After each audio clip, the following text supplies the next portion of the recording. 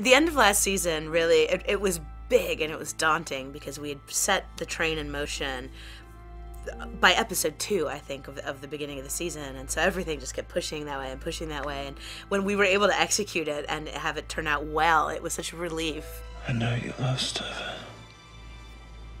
And it will always be Stefan. But I love you. Yeah, I would be remiss not to reenact the fan reaction to Damon and Elena's deathbed confession and goodbye kiss, which was, finally! Oh my god! So that seemed to go over pretty well.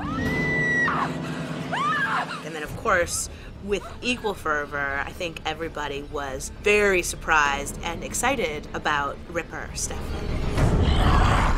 To be able to take this character that has been the moral compass of the vampire universe and who has been so careful and needing to be so pure, that's what his character is defined by, and then to just throw him into a blender and hit super speed and just let it, you know?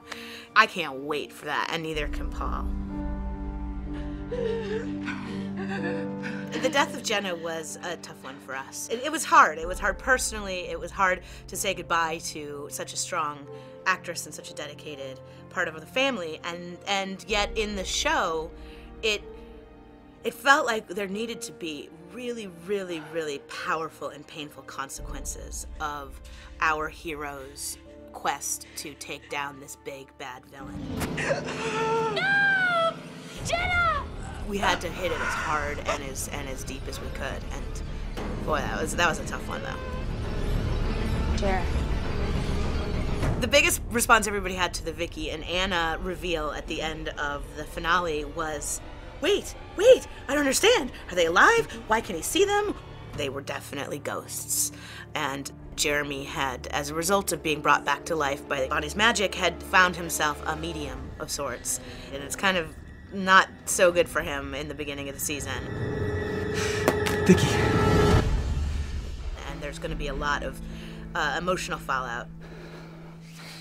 Sheriff Forbes gave us another location to check. Another dead end, you mean?